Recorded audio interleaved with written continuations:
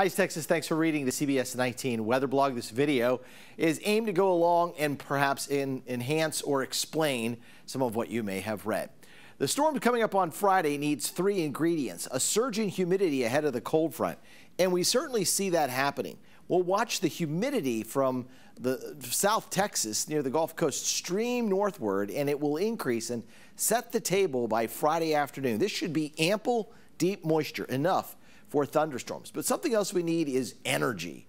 And there is moderate energy in the atmosphere. It's not a ton, but it is enough. What is energy? Energy comes from heating up the atmosphere. It comes from the buoyancy of the atmosphere. So those two factors combined can help to get air moving or rising.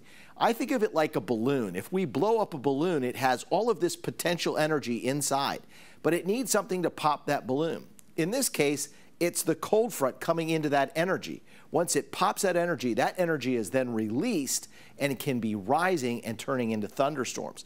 What can create and make those thunderstorms even stronger is something called wind shear. That's the change of winds either in speed or the change in direction with height. In this instance, we're looking at winds at about 5,000 feet off the surface of the earth. Look at the legend up here where you see the yellows. Those are winds greater than 65 miles an hour. And you start getting into winds in the red, that's getting closer to 80 miles an hour. So there is sufficient, very fast moving winds just off the surface of the earth. Well, that air, or those winds, it's colder, it's more dense. So sometimes in these types of setups, that air is downward transferred to the surface, and that can create damaging wind gusts. So that's something that we're going to have to be very wary of as we head through Friday evening. As for future skycast, it's all good Thursday. You don't have to worry about showers and thunderstorms. Friday, these are passing non-severe showers for the first half of the day.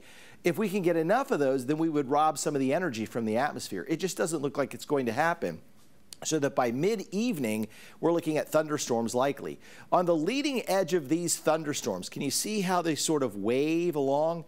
Well, this is an indication of where there are stronger winds making this line of thunderstorms bow out a little bit. Anytime we get a bowing of the thunderstorm or the line of thunderstorms, we can, one, have damaging wind gusts, or two, have a possible quick tornado spin up. So that is certainly a possibility as we go through Friday night into early Saturday. The good news is by Saturday morning, the severe threat is gone and the weekend looks fantastic. Thanks for watching this video and enjoy the rest of the CBS 19 weather blog.